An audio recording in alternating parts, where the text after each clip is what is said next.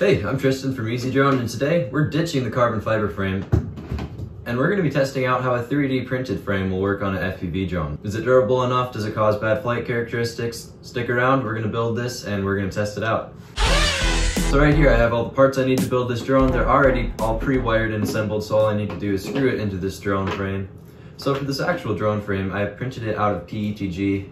It's solid, it's really stiff, so it's going to be interesting to see how this flies. I think it's going to handle well in the air, but it might be brittle enough so that it will just break on an impact.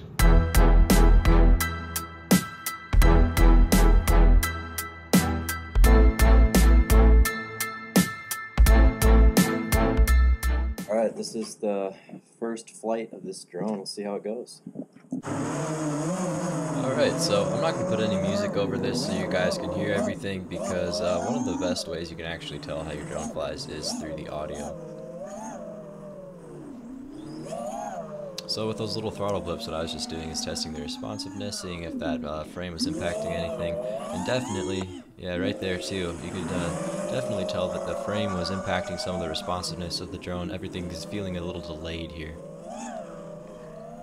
Aside from the delayed feeling, you'll see right here, I cut the throttle for a second, and then I catch it again. There's no prop wash since the drone's moving forward faster than it's falling, but the drone bobbled a bit. That's because the frame is just a little bit too flexible. It's not as rigid as a carbon fiber frame, and all those motors are pulling in the arms in slightly different ways, so not as good.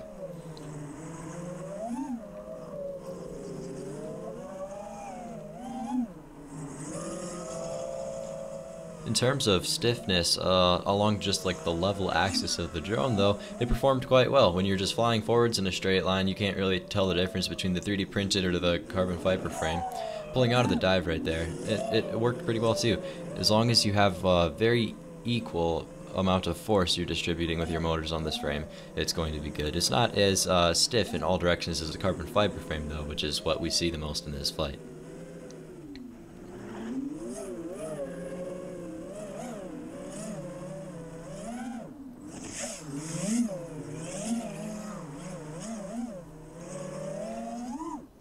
Now, 3D printed frames can be flown fast and fun too around little objects like this.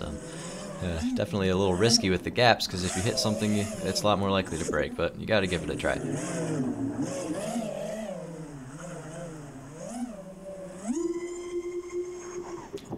Punching up there again, it felt really nice on the punch out. When you have that equal force just going in one direction, the frame actually works pretty good.